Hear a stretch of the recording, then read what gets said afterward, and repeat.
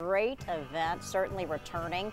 Sunset on Central Music Festival plans to be back in August. Sunset on Central is a free music discovery festival, and this year's concert, August 27th, Central Street in Happy Holler. We've got Kent Oglesby here with Born and Raised Productions to talk a little bit more about what this year's festival is going to be like. First of all, y'all are probably super pumped that this is going to be happening in August. Yes.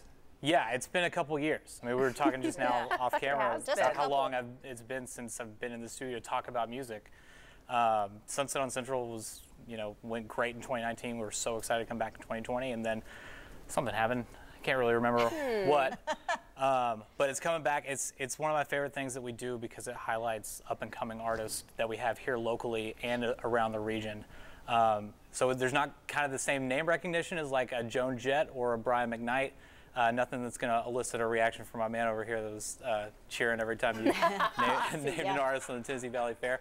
But that's kind of the point, right? It's a lot of like great artists, and they're not unknowns either. It's Arlie, our headliner, signed to a major record label deal, put out a new album next week. But I would imagine most of the people watching this segment right now probably haven't heard of them. We're a hotbed for talent, and it's a great way to showcase and give a stage to a lot of the local Not talent. only is Tennessee like the state where like music is like our state's identity, it's like ingrained in our culture, but also specifically in Knoxville, being on the crux of I-40 and I-75, we have such close access to a lot of great bands from around the region. So this is a great thing to bring together so that people here in Knoxville can see all these great artists that are from right here in their hometown as well as in surrounding areas.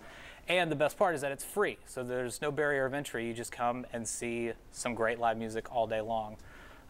If you kind of trust us as promoters to put good bands on stage, which, fingers crossed, I hope that people are starting to do that now, then you're going to be treated to a great day, and you're not going to have to pay anything to do it. That's awesome. So August 27th. August 27th.